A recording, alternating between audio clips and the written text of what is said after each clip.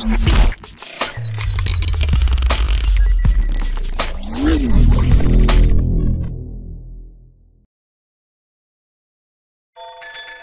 auto taking a trailer left the street and into the waterway at around 12:25 p.m.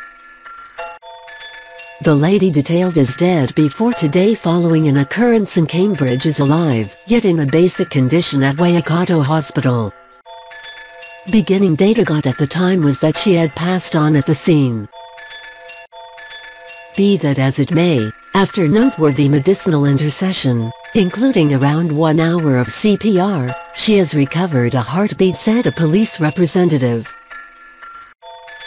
Read more. Car and trailer dive into Waikato River at Cambridge. She was taken to healing facility and, starting at 4:50 p.m., stays in escalated mind in a basic condition.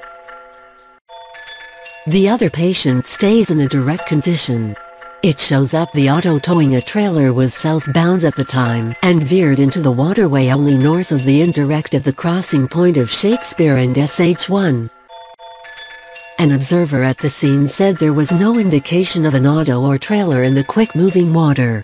She said 4 squad cars, 3 ambulances and a fire motor were all at the scene. She said CPR had been performed on a man on the riverbank from not long after the mischance occurred until 1:30, when safeguard workforce apparently carried a sheet-concealed stretcher to a holding-up rescue vehicle. Fire Service Move Chief Colin Underdown said there was guess in regards to how the auto wound up in the waterway, however it was thought it missed the indirect. Onlookers detailed seeing 2 individuals in the water not long after, he said.